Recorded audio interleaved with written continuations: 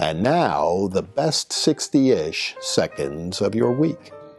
And it's Saturday morning from here in the Big Apple, where Pennsylvanians have gathered for the annual Pennsylvania Society Weekend. A lot of people want to know why it's in New York. Well, a century and a half ago, many Pennsylvanians found themselves displaced to the city of New York, coming up on the Pennsylvania Railroad as the legendary robber barons, if you will, but the captains of industry, and they decided to have a dinner celebrating the fact that they were Pennsylvanians. And through the years, it has become a go-to event for Pennsylvania's business, political, educational, and governmental leaders. And while we're here in New York, a New York congressman gets expelled from the House. The first time in a long, long time that has happened. And quite bluntly, it was deserved. Look, I'm a Republican, don't make any bones about that. And I recognize the fact that Republicans need every vote right now because of their very thin margin.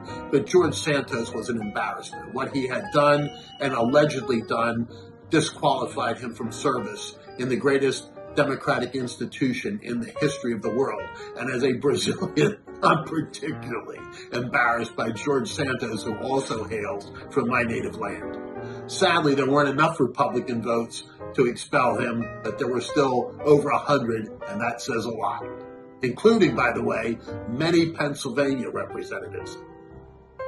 And sadly, this week was notable for the passing of some really great Americans, all of them in their 90s.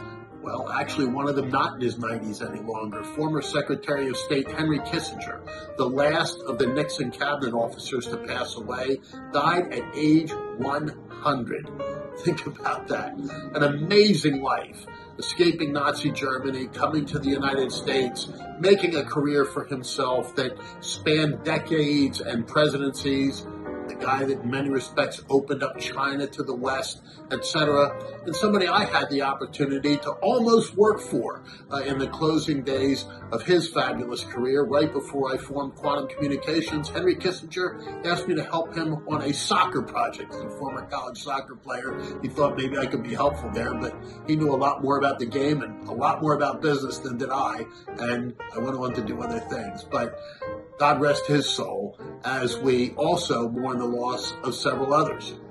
And we also mourn the passing of two people in their 90s, one in his late 90s and the other in her relatively early 90s. Charlie Munger, business person extraordinaire, partner to Warren Buffett, and one of the really geniuses of world finance, a man who didn't graduate from college and actually had to talk himself into law school.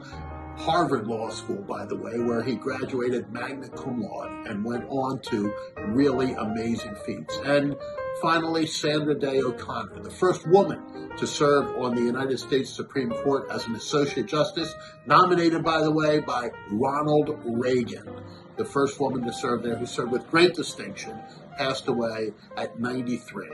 May God rest their souls, and may all of us remember the tremendous contributions that each of them made to being Americans. And for now, that is the best 60-ish seconds of your week.